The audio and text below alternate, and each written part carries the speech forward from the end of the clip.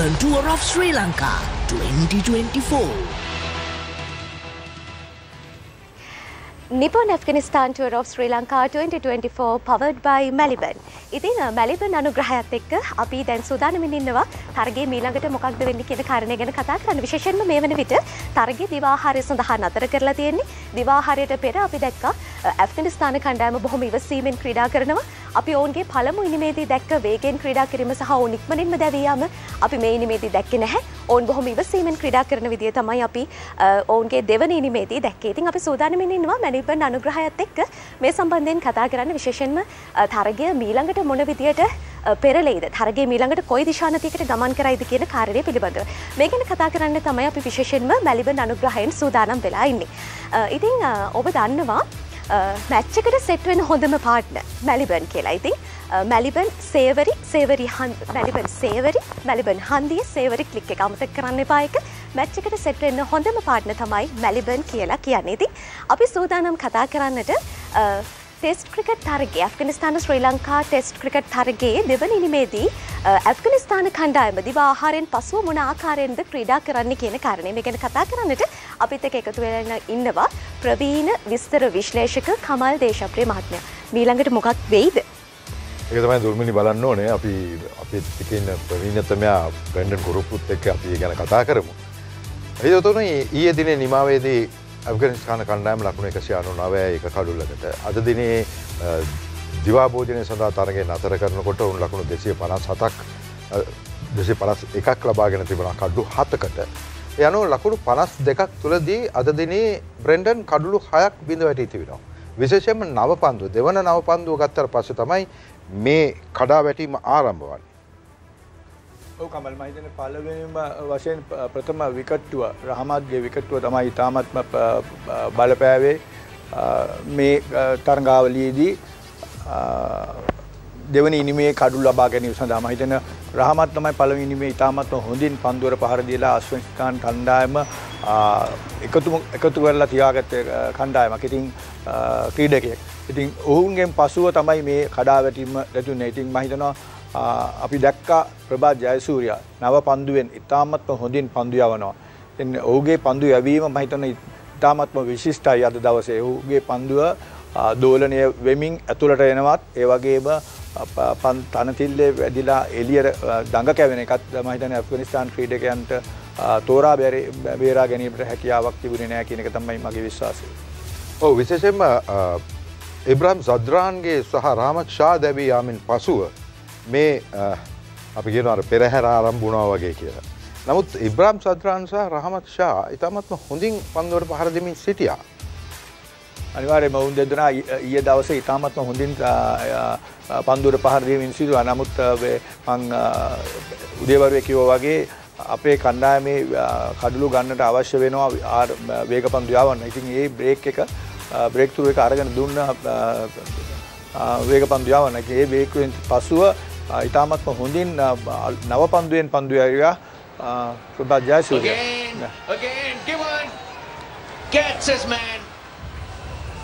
ඉතාමත්ම හොඳ පන්දුවක් අවුට්ස්විංග් පන්දුවක් වශයෙන් තමයි පතිරුනේ. ඉතින් කසුන් රාජිත මේ ආකාරයෙන් තමයි ඇත්තටම අපේ වේග පන්දු යවන්නන් ඊයේ දිනේදී පන්දු යවන්නට තිබුණේ. ඉතින් පන්දුව පතිතුනේ ගොඩක් ඉස්සරහට වැඩි වුණා. ඉතින් මේ හොඳ ගුඩ් ලෙන්ත් එක බෝල් කරලා ඉවරලා සීම් කරා මේ දෙවෙනි කඩුල්ල. මම හිතන්නේ සම්පූර්ණයෙන්ම පිටිකරුවා අවබෝධ කරගත්තේ නැහැ පන්දුව. ඇත්තටම උනේ මීට ප්‍රථම පන්දුව ඉතාමත්ම හොඳින් දඟ කැවුණා. ඉතින් ඔහු ඒ දඟ කැවීමට නිසා මු දඟ කැවෙන පන්දුවකට තමයි ක්‍රීඩා කරේ. නමුත් ප්‍රභාත් ජයසූරියා ඉතාමත් දක්ෂ ලෙස පන්දුව ඇතුළට යොමු කරා. ඉතින් මේ ඊළඟ එක මේ පන්දුවත් දඟ කැවෙනකොට ශ්‍රී ලංකාවට දඟ කැවිරු නෑ. කෙලින් ගිය පන්දුවක්. ඉතින් වේරියේෂන් එක ඉතාමත් අනර්ගයි. But that's a lie, you got to play at it. It's just a pitch of a delivery by Prabhat Jayasuriya and a good catch by Sadira Samaravikrama. Brilliant by Sri Lanka so far with the new ball. 3 wickets. Afghanistan loses their skipper for 18. හොඳ උඩ පන්දු රැකීමක්. හොඳ උඩ පන්දු රැකීමක් ඉස්සරහට පන්දුව වැටුනේ. ඉතාමත්ම හොඳ උඩරපන්දු රැකීමක් වශයෙන් තමයි කියන්න පුළුවන්.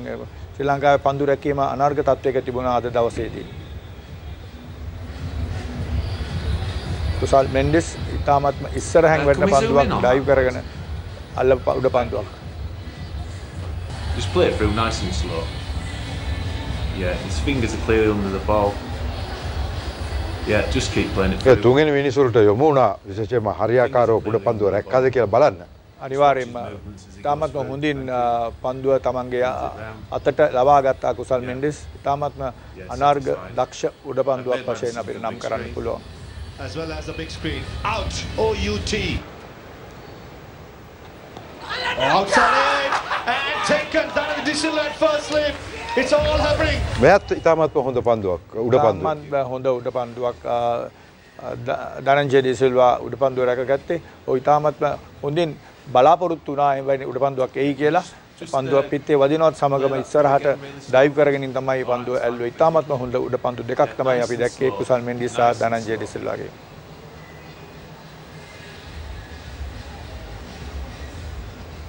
That's a magnificent effort by Dhananjay De Silva. Managed to take that. Oh, Baldev! This one went with the arm. And Ziaur Rahman expecting it to turn. This is too good for Ziaur Rahman. He thought this will turn away. It comes back in. පළමුවෙනිදීත් අපි දැක්ක මේ වගේම අවස්ථාවක් එවර ජමල් මෙවර සියවුර් රහමාන්. ඔව් පළමුවෙනිදී පන්දුව කෙලින් ගිය පන්දුවක් කරකවේ කියලා බලාපොරොත්තුෙන් තමයි නිදල්ලේ යන්න හැතුලා ඔහු දැවි ගියේ. නමුත් මේ පන්දුව ඇතුළට යොමු කරා. තාමත්ම අනාර්ග පන්දු යැවීමක් මොහුගේ පන්දුවේ මේ බොහෝ පන්දු ඔහුගේ කෙලින් තමයි යන්නේ. ඉතින් මේ පන්දුව ඇතුළට යොමු කරා. ඒ වගේම සමහර පන්දු කරකවන එළියට යනවා. ඉතින් ඒකින්ද පිටිකරුවන්ට දැන් තීරණයක් ගන්න වෙනවා මොන පන්දුවද මොහු යොමු කරන්නේ කියන එක. ඉතින් ඒ ගැන අවබෝධයක් නැති බව තමයි පේන්නේ. ඔව් විශේෂයෙන්ම අපිට නැවතත් බලන්න පුළුවන් ජයසූරියගේ පන්දු යැවීම ඒ කඩලු 4 ලබාගත් ආකාරය. මෙන්න මේ සද්රාන් කෙලින්ම ඇතුළට පන්දුව එන්නේ නේ. ඔව් ක්‍රීඩා කරන්නේ පිටිකරන්නේ යෙදෙන්නේ දඟ කැවෙන පන්දුවට. දඟ කැවෙන පන්දුවට ඒ මීට පෙර පන්දුව ඉතාමත්ව වේගයෙන් දඟ කැවිච්ච නිසා තමයි ඒක උනේ. ඒක ඇත්තටම කඩුලේ වැදුන්නේ නැත්නම් LBW කියලා තමයි මගේ විශ්වාසය තියෙන්නේ. ඔව් පාදේ වැදිලා තමයි යන්නේ. එවරත් කෙලින් ගිය පන්දුව. මේ පන්දුවත් කෙලින් ගියේ. ඉතින් මම හිතනවා පොඩ්ඩක් නෙගටිව් බැට් කරනවා කියලා මේ අෆ්ගානිස්තාන් කණ්ඩායම. But that's a lie. You got to play at it. It's just a pitch up delivery by Prabhat Jayasuriya and a good catch. Positive approach එකක් ගත්තා නම් මම හිතනවා උන්ට ඊට වඩා වෙනසක් කරන්න ඉඩ තිබුණා කියන එකයි මගේ විශ්වාසය. 3 wickets. Afghanistan loses their skipper for 18. Outside and taken down the digital at first slip. It's all happening. Thank you.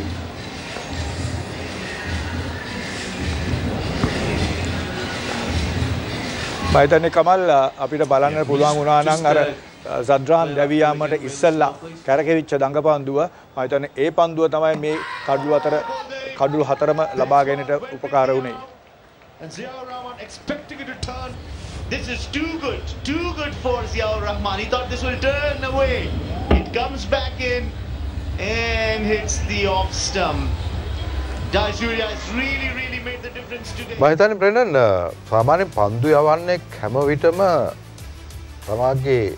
තමාගේ පන්දුවට මුහුණ දෙන පිටිකරුවාගේ මනස කියවන්නට හැකියාවක් තියෙන්න ඕනේ කියලා. අනිවාර්යයෙන්ම ඒ වගේම තමයි පිටිකරුවත් පන්දු යවන්නගේ මනස කියවන්නට ඕනේ. දැන් ඇත්තටම ප්‍රභාත් ජයසූරිය පන්දු යවනකොට අපිට පේනවා ඔහු පිටිකරුවව ගෙස් කර ඉන්නවා අපි මම මොන පන්දුවක්ද යවන්නේ කියන එක. ඉතින් ඒක තමයි ඔහුගේ පන්දු යැවීමේ දක්ෂතාවය අද අපි දැක්කේ. ඔහු පන්දුව ඇතුළට යවනවා, කෙලින් යවනවා, ඒ වගේම කරකවනවා. ඉතින් මේ තුنين මොනවද දාන්නේ කියන එක අවබෝධයක් ඇති කර ගන්නට අවශ්‍යයි පිටිකරුවාට. ඒ වගේම පිටිකරණේ දිහා බැලුවාම අද දවසේ අපි දැක්කේ පොඩ්ඩක් නෙගටිව් ගතියක් තියෙනවා. ඔහු කඩුල්ලේ රැඳී සිටීමම අදිෂ්ඨාන කරගෙන පිටියට පැමිණීම වගේ තමයි පේන්නේ. ඔහුගේ පොසිටිව් අප්‍රෝච් එකක් තිබුණා නම් සමහරවිට ඔවුන් මීට වඩා වෙනස් ආකාරයෙන් ප්‍රභාත් ජයසූරියට මුහුණ දෙන්නට හැකියාවක් තිබුණා කියන එකයි මගේ විශ්වාසය. ඔව් විශේෂයෙන්ම දැන් අපි ශ්‍රී ලංකා කණ්ඩායමේ අර ස්ලිප් සිට රැකගත් තාපත් විශිෂ්ට උඩපන්දු හැරුණාම සමහර අවස්ථාවලදී උඩ පන්දු කීපයක්ම ගිලිහී යනවා ශ්‍රී ලංකා කණ්ඩායම අතේ. අපිට එයත් නරඹන්න පුළුවන් වේවි. මොකද විශේෂයක් තියෙනවා මේ මේක අපහසුයි නේද? වේගයෙන් පන්දු එන්නේ. ඊයේ දවසේ උඩ පන්දු දෙක it's a difficult one too, but then again you might just say okay, this should have stuck into the hand. This was the easiest of all, I guess, but Chandimal really shelled it. Not to forget there was also one chance that Dhananjaya De Silva didn't even attempt when he was ඒ මම හිතන්නේ අර අවසාන අවස්ථාවේ සද්රාන්ගේ ලකුණු 109 දී පමණ තමයි උඩ පන්දුව ලබා දෙන්නේ. චන්දිමාල් හරියට තීරණය කරේ නැහැ පන්දු කොයි ආකාරයට එන්නේ කියලා. හවස් භාගයේ ඉර වැටෙන්නේ ශ්‍රී ලංකා ක්‍රිකට් ආයතනයේ උඩින් චන්දිමාල් හිටියෙත් ඊට විරුද්ධ පැත්තේ. ඉතින් ගොඩක් වෙලාවට ඉර ආවද දන්නේ නැහැ. කොහොමද චන්දිමාල් ඒ පැත්තෙන් ගස්සෙන් එනකොට ටිකක් අමාරුයි. ඒක වෙන්න වෙන්න නමුත් චන්දිමාල් කියන්නේ ඉතාමත්ම අත්දැකීම් බහුල ක්‍රීඩකයෙක්. උට ඒ ගැන අවබෝධයක් ඇති කරගන්න අවශ්‍යතාවය තිබෙනවා. But there has to be something to do with the word 3, 33, 63, 80 something, 113 now.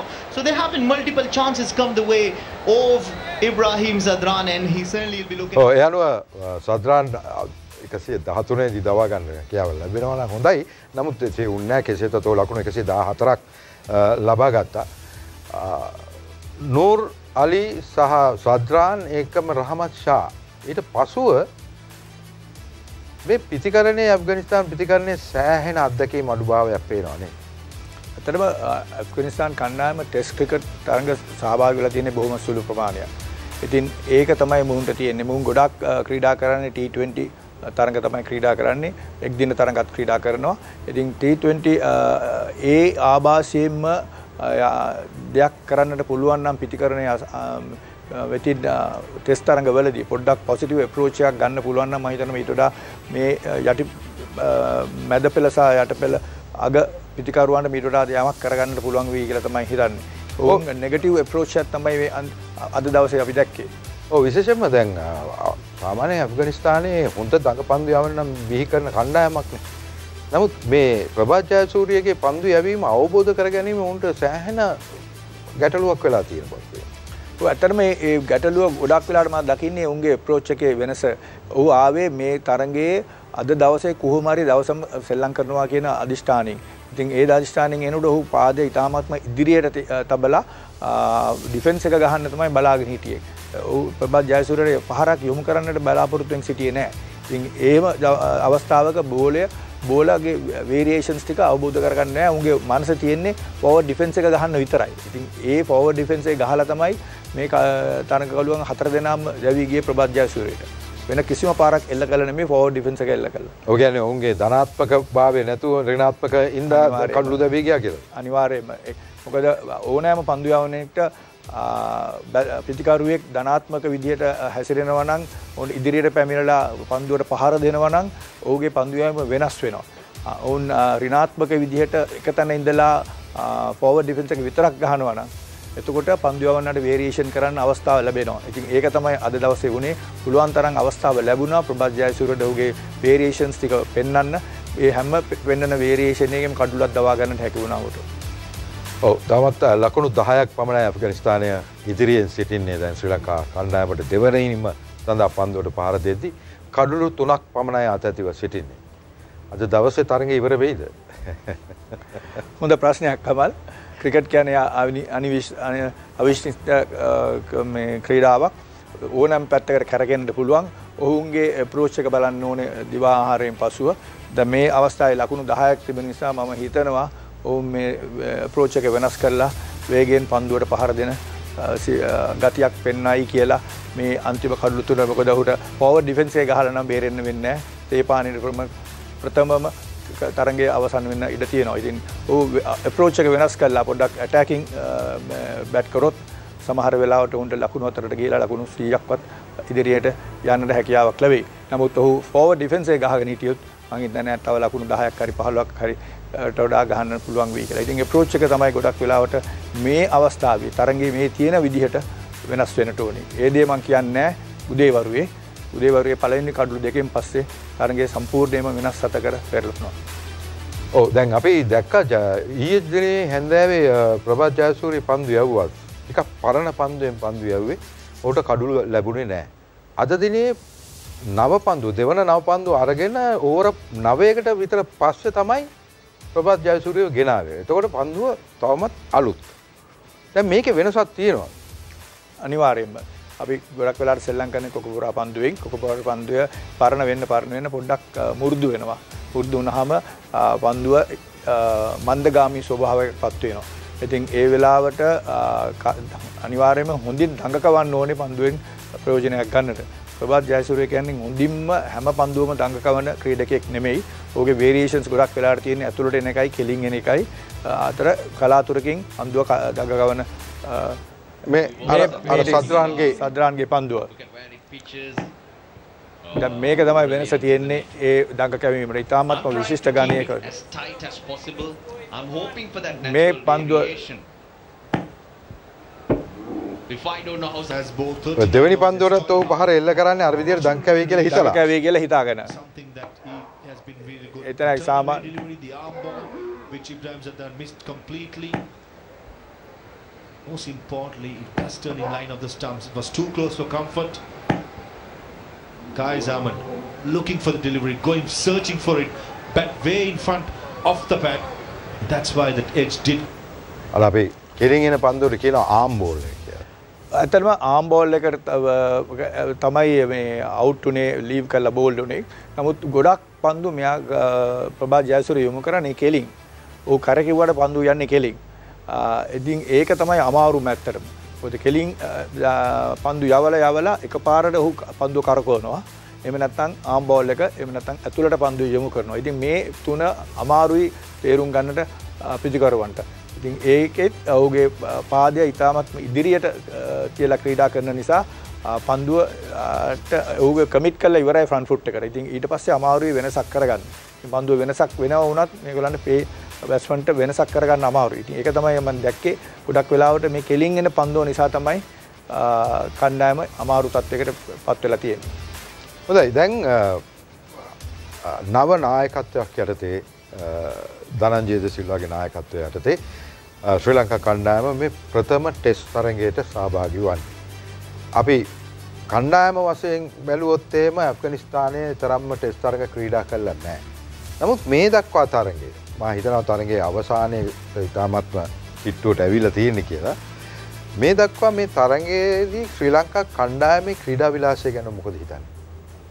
මම හොඳ අප්‍රෝච් එකක් තියෙනවා ශ්‍රී ලංකා කණ්ඩායම. මොකද පරිණත ක්‍රීඩකයන් කීප දෙනෙක් ක්‍රීඩා පිටියේ රැඳී සිටිනවා. ශ්‍රී ලංකා කණ්ඩායමේ ප්‍රවීණ නායකයන් දෙදෙනෙක් ධනංජය ඩි සිල්වාට තියෙනවා. ඇත්තටම තුන් දෙනෙක් ඉන්නවා. දිමුත් කරුණාරත්න, ඇන්ජලෝ මැතිව්ස් සහ චන්දිමාල්. ඉතින් ටෙස්ට් ක්‍රිකට් නායකයන් තිදෙනෙක් සමග තමයි ධනංජය ඩි සිල්වා ක්‍රීඩා කරන්නේ. ඒ වගේම එක්දින නායකයා ඉන්නවා කුසල් මෙන්ඩිස්. ඉතින් ඔහුට හොඳ වාතාවරණයක් තියෙනවා ඔහුගේ කණ්ඩායම අරගෙන ගිහිල්ලා දිනන්න. ඉතින් ඔහු ඉතාමත් පළපුරුදු ක්‍රීඩකෙක්. දැන් වසර ගණනාවක් තිස්සේ ලංකා කණ්ඩායමේ ක්‍රීඩා කරන ක්‍රීඩකෙක්. ඉතින් ඉතාමත්ම හොඳින් ඔවුන්ගේ කණ්ඩායම හසුරුවමින් පන්දු යවන්න හසුරුවමින් මේ තරගයට අවතීර්ණ වෙලා තියෙනවා කියන එක තමයි පැහැදිලිවම පෙන්වන්නට තියෙන්නේ. දැන් අපි දැක්කා ශ්‍රී ලංකා කණ්ඩායමේ ලකුණු 400 දක්වා යන්න මූලිකම හේතුව වුණේ ඇන්ජලෝ මැතිව්ස් සහ දිනේෂ් චන්දිමාල්. ඔවුන් දෙදෙනා තමයි ඊටම පළපුරුදුම ක්‍රීඩකයන් දෙදෙනා කණ්ඩායමේ ඉන්න. අනිකුත් පිටිකරුවන් ගැන ඔබේ අදහස මොකක්ද? ඇතරම මේ අවස්ථාවේ අනිකුත් පිටිකරුවන් ඇන්ජලෝ මැතිව්ස් සහ දිනේෂ් චන්දිමාල් වටා ලොක් වෙලා ලකුණු අතර එන්න ඕනේ. ඔහුගේ තියෙන පරිණත භාවය, එක්ස්පීරියන්ස් එක ලබා ගන්න ඕනේ. ලබාගෙන ඔවුන් කොහොමද ක්‍රීඩා කරන්නේ? අමාරු ස්ථානවල කොහොමද හැසිරෙන්නේ? ඒ දේවල් බලාගෙන ක්‍රීඩා කරන්න ඕනේ. ඉතින් ලාබාල කියන්න බෑ මේ කණ්ඩායමේ සිට හැම ක්‍රීඩකයෙකුම එක්ස්පීරියන්ස් තියෙන ක්‍රීඩකයෝ සෙල්ලම් කරන්නේ. වසර ගණනාවක් තිස්සේ ක්‍රීඩා කරපු ක්‍රීඩකයන් තමයි මේ කණ්ඩායමේ තිබෙන්නේ. ලාබාල ක්‍රීඩකෙක් වශයෙන් ආවේ චාමික ගුණසේකර පමණයි. නමුත් අනිත් ක්‍රීඩකයන් බලන්න ඕනේ මීට ප්‍රථම තිබිච්ච ටෙස්ට් තරඟවලදී ෆේල් වෙච්ච විදියට නෙමෙයි මේ තරඟේ වෙනස් වුණා. ඇන්ජලෝ මැතිව්ස් සහ දිනේෂ් චන්දිමාල් කණ්ඩායමට එක් වුණා. මීට ප්‍රථම හිටියේ දිමුත් කරුණාරත්න පමණයි. ඉතින් ඔහු දැවි ගියන් පස්සේ ඔබ ඉස්සලා කිව්වා වගේ පෙරහැර වගේ ක්‍රීඩකයන් මේ දැවී යන්න පටන් ගත්තා. සදීර සමරවික්‍රම ලකුණු 4 පැමුණා මීට පෙර ටෙස්ට් තරඟවලදී මේ තරඟයේදී අවසනාවන්තව දැවී ගියා. ඉතින් මම හිතන්නේ මේක තමයි අපේ අනිත් ක්‍රීඩකයන් 5 දෙනා පළවෙනි 7 දෙනා අතරින් අනිත් 5 දෙනා තේරුම් ගන්නට අවශ්‍යයි.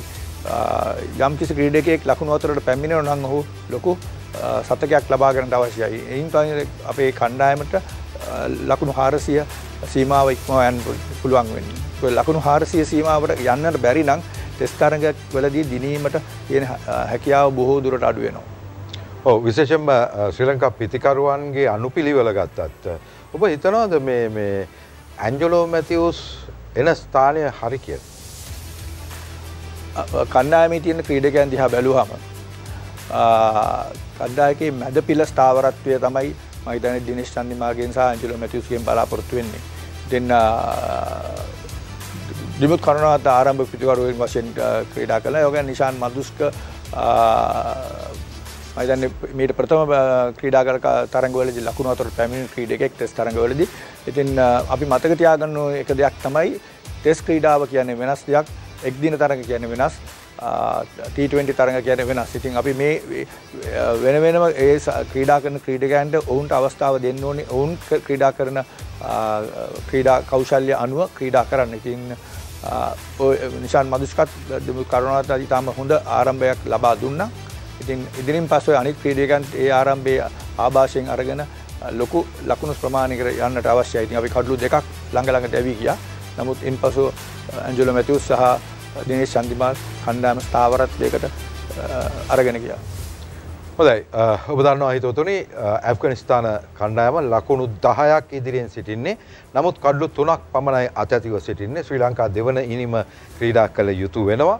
ඒ නිසා දිවා භෝජනයෙන් පසුව කුමක් සිදු වේද කියලා බලන්නට අපි දැන් යන්නට සූදානම් වන්නේ SSC ක්‍රීඩා පිටියට.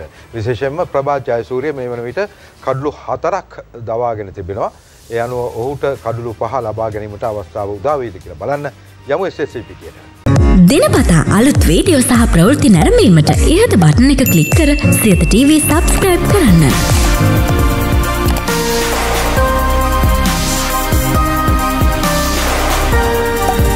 අලුත් වීඩියෝ ගැන මුලින්ම දැනගන්න මෙම සීනුව ක්ලික් කරන්න.